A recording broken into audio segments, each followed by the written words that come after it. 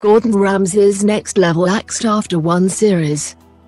Gordon Ramsay's Next Level Chef has been cancelled after just one series.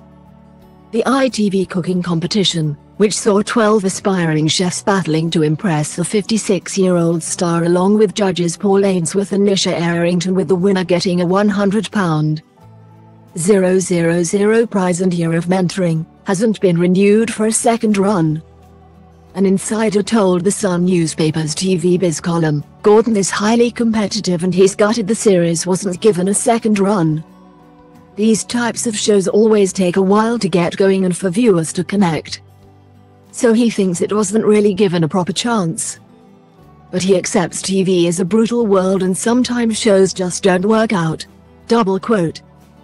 The first and only series aired earlier this month was social media chef Jade Greenhalgh winning the competition. An ITV spokesman said, "There are no current plans for a second series, but viewers can watch Series 1 on ITVX." Thankfully for Gordon, he has future food stars returning to BBC One for a second series starting later this year. As with the first series, the show will see 12 contestants looking for investment in culinary businesses as they take on a range of food challenges. Meanwhile, Gordon will be returning for another road trip on ITV with Fred Sireix. While bosses are hoping Gino D'Acampo will change his mind and return to the show despite some contract issues.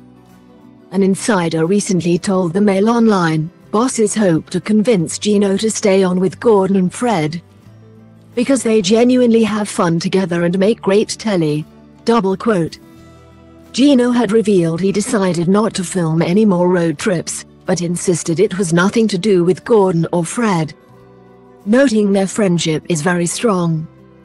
He said in an Instagram video, "It's just because we can't get the dates together, and sometimes when we do get the dates together sometimes they get changed and it causes a lot of problems for me because I have other stuff that I have to do. Personal problems as well, because when I have to change things with my family it is very complicated, and also because of contracts."